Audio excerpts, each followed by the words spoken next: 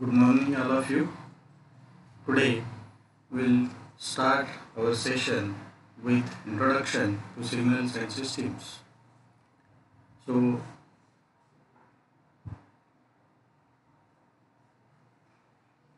what is signal? What is signal? So, basically, signal is a physical quantity. Signal is a physical quantity that contains information. So, any physical quantity which has a information is called as signal. So if we draw a signal like this, then it shows that this signal has a value equals to 1 from period t is equal to 0 to period t is equal to 1. And since f of t contains this information, therefore we call this signal, this quantity, as a signal. This definition is quite non-technical definition of a signal. But if we want to express signal technically, mathematically, then in mathematical form we can express this signal as a function of independent variable. Function of independent variable. Now immediately question may come in your mind, what is meant by independent variable? So basically there are two types of variables in a two-dimensional system found. Those are called as dependent variable and independent variable.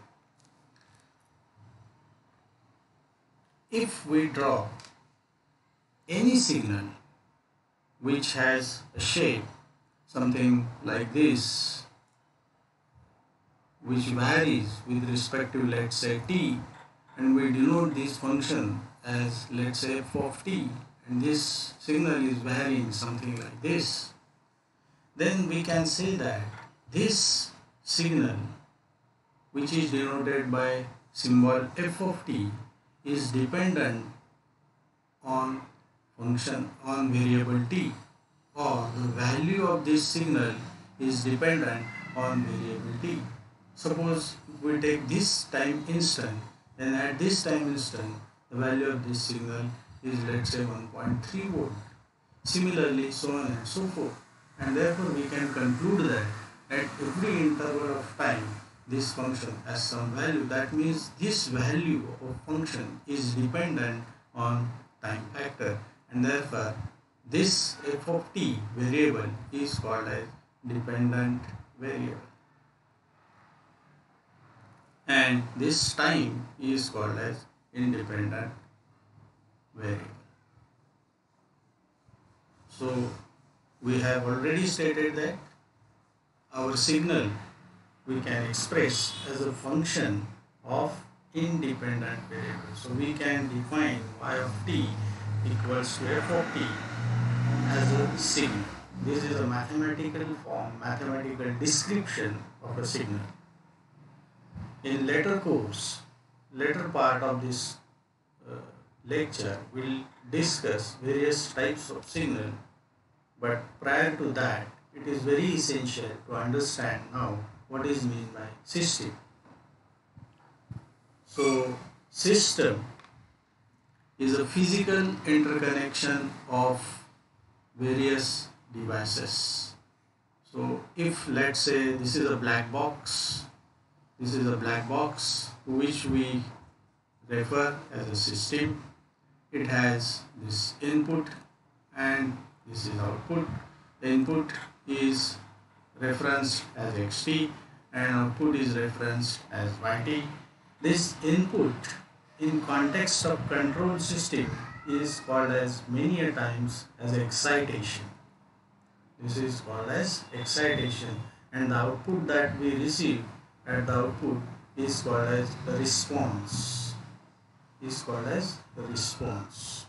So there is excitation and there is a response. So This system has single input and single output, therefore it is called as single input, single output type of a system. There may be a system exist which has multiple input and multiple output. So there may be a system which is in existence which has multiple input and multiple output. Such systems are called as MIMO type of systems. So we have seen basically two different types of systems wherein it has only single input and single output, and there are systems wherein there are multiple inputs and multiple outputs.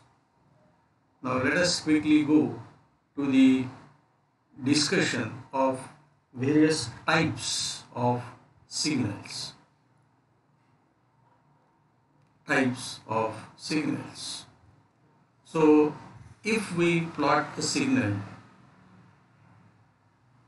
like this, if we plot a signal whose nature is something like this, so this is a continuous signal, continuous with respective time. If we take these intervals as 0, 1 and 2, then in between 0 to 2 period, this signal is continuously varying. So this type of signal is called as continuous time, continuous with respect to time. And as well as if you refer, the amplitude of this signal is plus 5 volt here, and here it is minus 5 volt. So this signal is varying in between plus 5 volt to minus 5 volt, and at any instant of time we get certain constant continuous value. And therefore this is continuous time, continuous value signal. This is first type of a signal. There is another class of a signal wherein if we draw a signal something like this, which is varying, I have shown this is by dotted line because there is a sudden change at this interval. Let us define these intervals 0, 1 and 2. So at 1, the value of signal abruptly changes from this plus value, plus V, to negative V. So here if we observe, the signal is continuous with respect to time. Therefore we call this signal as a continuous time, continuous in time. But if we refer the amplitude at 1, we cannot define the amplitude because at 1, at time t equals to 1, its amplitude is plus V as well as minus V. And therefore this is called as discrete in value.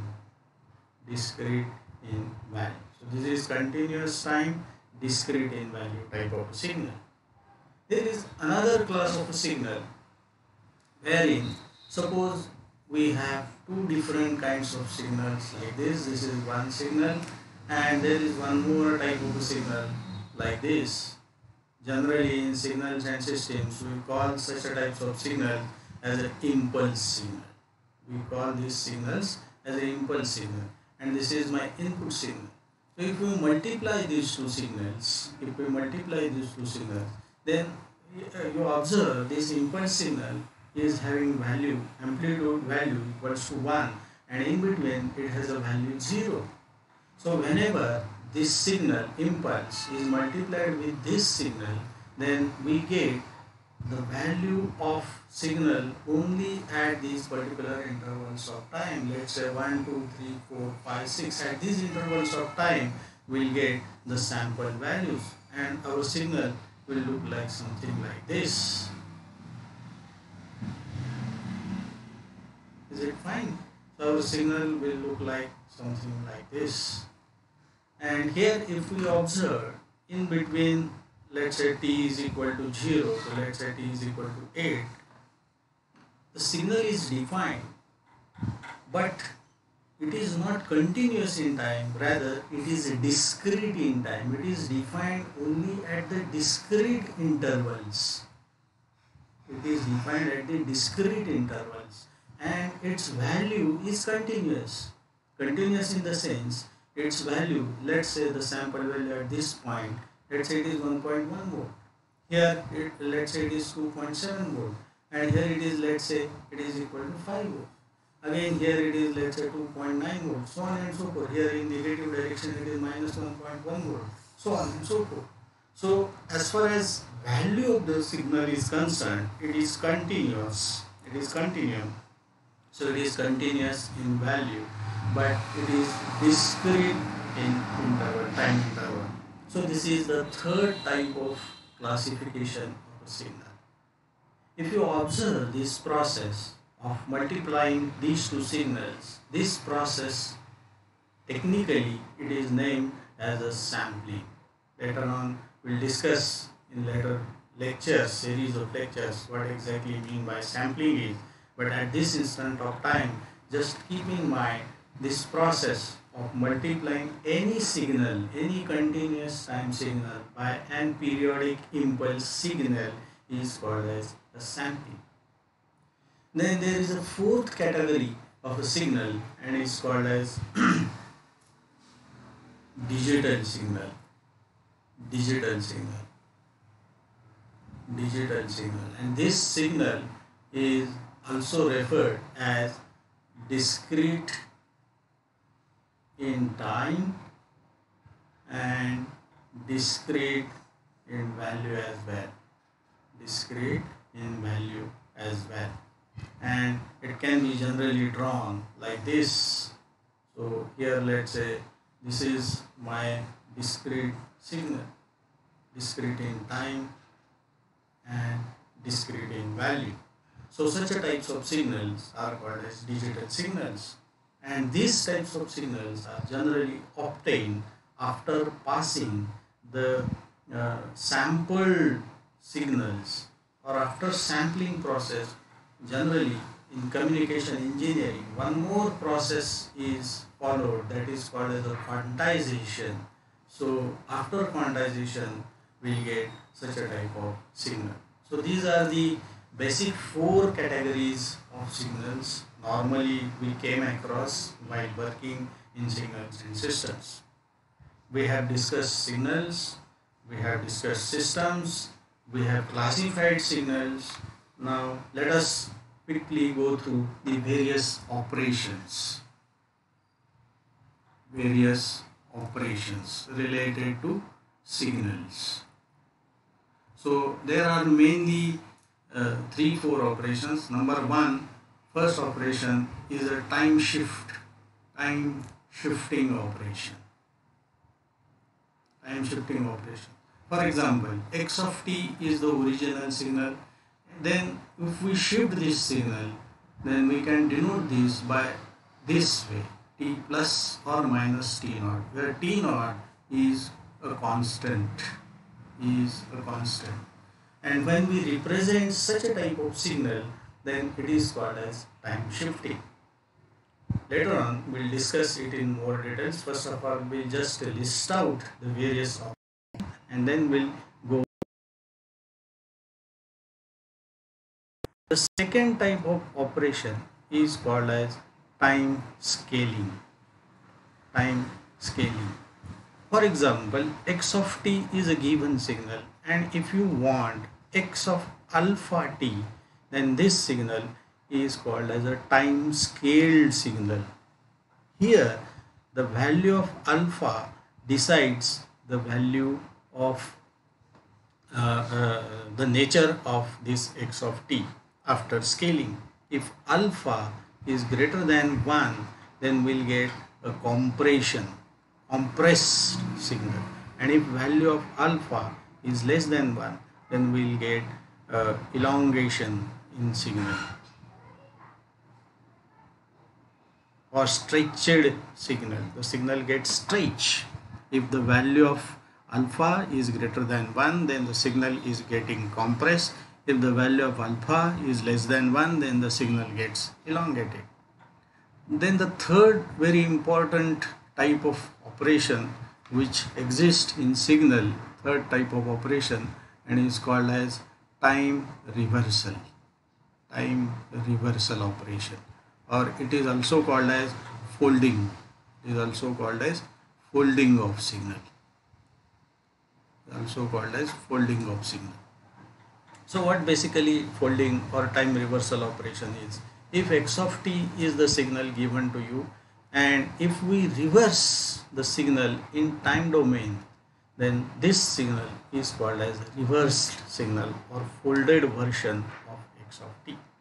Now let us take one example to understand what exactly these operations are. So let's say we have a signal x of t given like this. X of t is defined from, let's say t is equal to -2 to, let's say, t is equal to, let's say, 4. This is my x of t and this is my time axis, and let's say its value amplitude is 1 volt. Now we'll try to implement all the operations on the signal. First we'll apply time shifting. So let's say, for example, if we want x of t plus 4, plus or minus 4, at a time only we have one operation. That means either it is x of t plus 4 or it is x of t minus 4. So let's consider the case t plus 4. So when sign is plus, it indicates advancement. And when there is a negative sign, that it indicates a delay. Now what are these terminologies? What is meant by advancement and what is meant by delay? For example, if we are starting at t is equal to 0, t1, 2, 3, 4, these are, let's say, various time intervals. When we say time advancement, then we are moving ahead of time. Let's say, suppose if we are starting at t is equal to 1, when we say the signal is advanced, then instead of starting at t is equal to 1, it will start from, let's say, t is equal to 0. It may start from, let's say, t is equal to -1, so on and so forth. So such categories of signals are called as advanced signals. Whereas if we are starting at t is equal to 0 and our signal, let's say, start from t is equal to 2, originally signal was starting from t is equal to 0, and after delaying, if it starts from, let's say, t is equal to 2, then we can surely say that this signal is in delay operation. We can exactly correlate this phenomenon, this idea, with the railway arrival and departure time. If railway arrives before time, then we can say that it is advanced in time. And when train is somewhat late to the given time, then we can say that the train is late. Exactly same concept is applied here. So let's try to find out x of t plus 4, this advanced signal. We'll try to draw first of all this advanced signal, and later on we'll try to draw the delayed signal. So this is my x of t plus 4 signal. My original x of t is like this.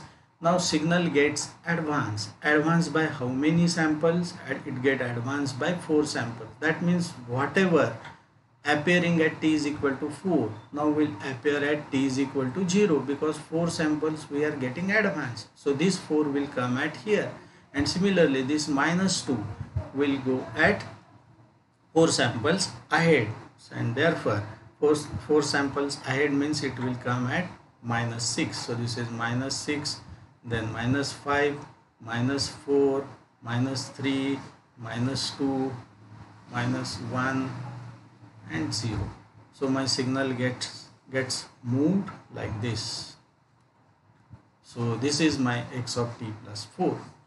And if we want to draw x of t minus 4, let us draw this original signal as it is once again, so as to understand the concept. This is time axis t, this is x of t, this is starting from t is equal to -2, this is, let's say, equal to 4, this is it is no way concerned. This delay operation is no delay or advance time related any operation no way concerns with the amplitude. So this is my given signal and I am interested in x of t minus 4.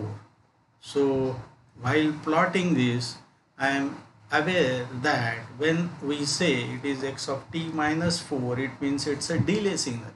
So if it appears at t is equal to minus 2, it will be delayed by how many samples? It is delayed by 4 samples. So minus 2 plus 4. So how much it is? Minus 2 to 0 it is 2 and 0 to 2 it is 4. So therefore instead of signal which will be starting which had started from minus 2, it will start from t is equal to 2. And here if you observe, instead of this point at t is equal to 4, the total width of the signal is minus 2 to 0 it is 2 samples and from 0 to 4 it is 4. So 4 plus 2 it is 6. So from 2 now I have to move 6 samples ahead. So 2 to 6 means it is 8. So my this end will come and sit at 8. So it is my delayed signal. So in this way we can plot the delayed version of the signal. Next operation, let's say my x of t is given as, in order to understand the concept we take a very simple signals.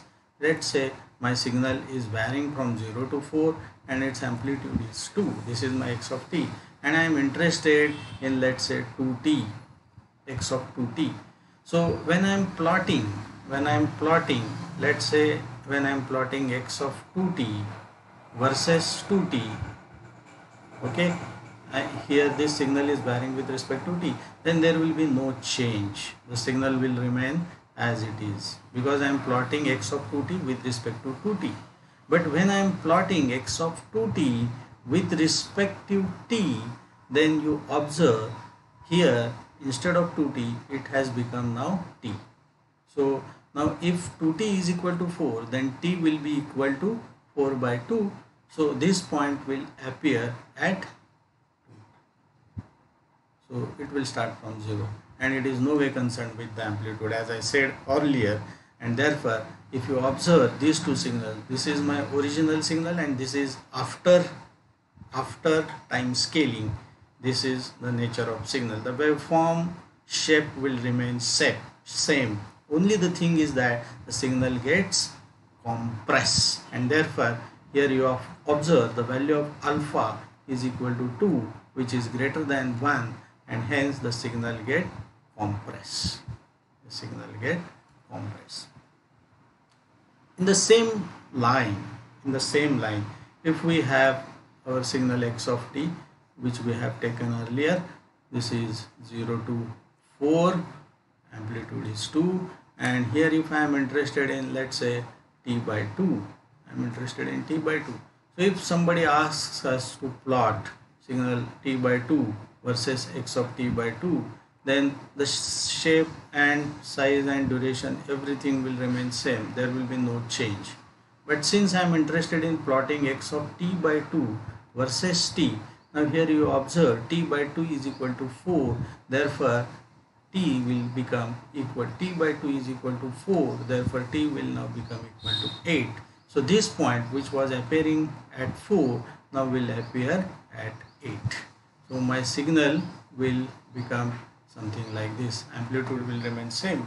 So you observe here alpha is equal to 0.5, which is less than 1, and hence the signal, you observe, it gets stretched, it gets elongated,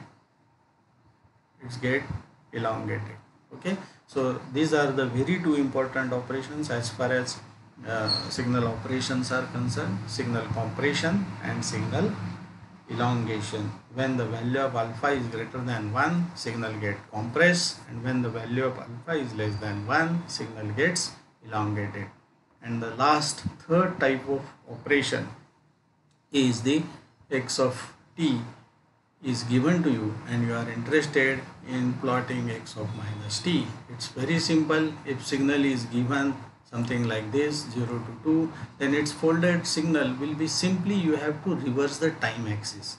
Whatever happening in positive axis of time will now get reversed, and it will happen in the negative side of a time axis. So here in this case, here originally signal was from 0 to 2 on positive t axis. Now since t is negative, it will be from like this. So this is -2 to 0, amplitude will remain same. So this is called as a folding of a signal, or it is also called as time reversal. Time reversal. So in next class we'll take still various examples, and therein we'll saw all these operations coming together, and then we'll go further. So thank you very much.